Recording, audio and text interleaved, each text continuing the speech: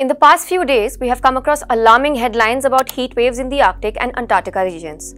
Heat waves also seem to be sweeping Western India with the mercury rising above normal levels.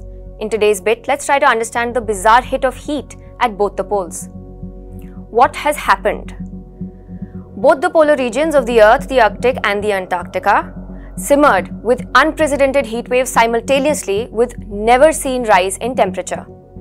The Concordia station at Antarctica recorded a temperature of about 10 degrees Fahrenheit, which is 70 degrees warmer than the average. Similarly, in the Arctic, the temperature was found to be 50 degrees Fahrenheit warmer than the average. What is unusual about this event? Both the polar regions have contrasting seasons, with the Arctic starting to melt and the Antarctic beginning to freeze at the same time of the year. Simultaneous high temperatures in both the regions are therefore highly unusual, with the experts terming the phenomenon dramatic and alarming. What happened in the Antarctic?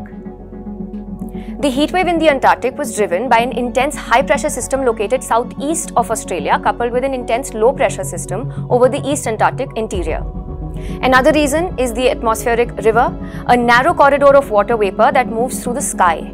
The Antarctic coast also experienced unusual rainfall. What happened in the Arctic?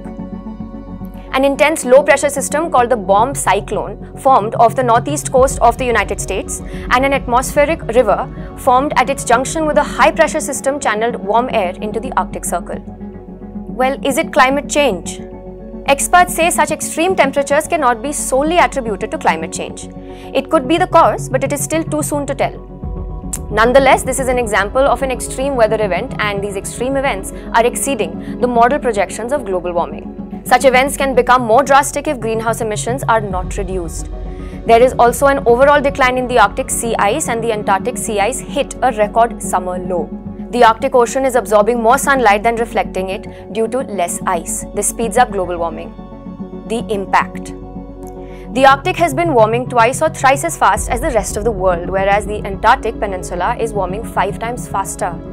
The unusual warming in both poles is alarming when artificial climate change does not appear to be under control. The Antarctic sea ice is also expected to be lost as the warming increases. Sea ice levels in the region hit their lowest ever coverage area in the past 43 years. The ice breaking due to warm conditions in the Arctic can negatively impact animals such as polar bears. Melting sea ice also affects the indigenous people in the Arctic by disrupting their livelihood.